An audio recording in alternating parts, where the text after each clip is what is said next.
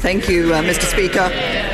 This morning I had meetings with ministerial colleagues and others. In addition to my duties in this House, I should have further such meetings later today. MP Peter Dowd. Mr. Speaker, can I take the opportunity to wish you and all members of the House a Merry Christmas and a Happy New Year?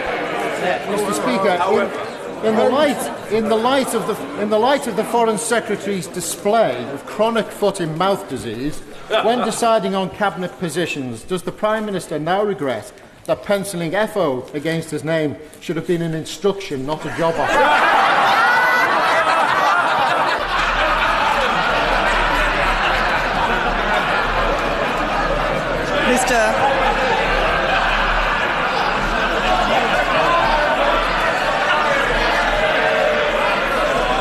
There's far too much noise in the chamber. We've heard the question, but I want to hear the Prime Minister's answer. The Prime Minister.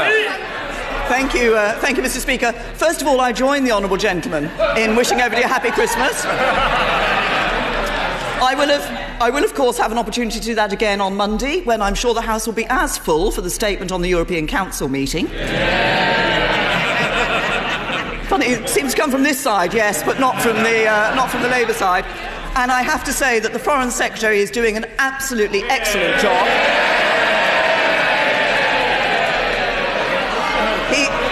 He is, in short, an FFS, a fine Foreign Secretary.